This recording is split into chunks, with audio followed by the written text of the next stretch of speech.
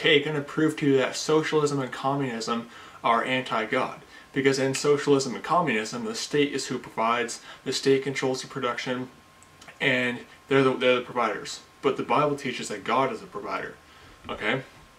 Proverbs chapter 10, verse 3. The Lord will not suffer the soul of the righteous to famish, but he casteth away the substance of the wicked. And we're going to see this theme over and over again. It's God who is providing. God is who is giving the righteous their food, feeding the righteous, not the state. Psalms 34, verse 10. Psalms 34, verse 10. The young lions do lack and suffer hunger, but they that seek the Lord shall not want any good thing. Psalms 84, verse 11. For the Lord God is a sun and shield. The Lord will give grace and glory. No good thing will he withhold from them that walk uprightly. Psalms 107, verses 8 to 9.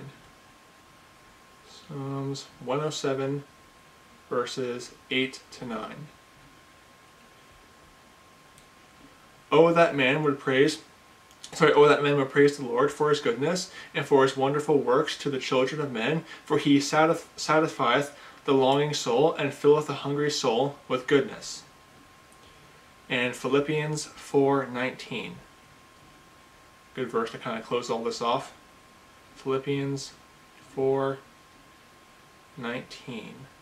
Oops, hit number 1. It says, But my God shall supply all your need according to his riches in glory by Christ Jesus. So who is providing? Is it God or is it the state?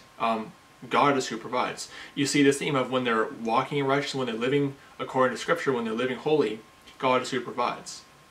Because when you're living holy, when you're living to God's standard, when you're basically obeying God, he'll provide for you. He'll give you your needs. So it's not the state who provides. You see that socialism is antichrist, communism is antichrist, because it replaces God with the state. It makes the state the provider, not God. It's basically turning the state into God.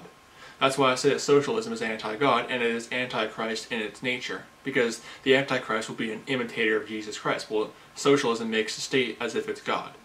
So socialism and communism is antichrist, and it is directly contrary to what the Word of God teaches. So don't be deceived by socialism.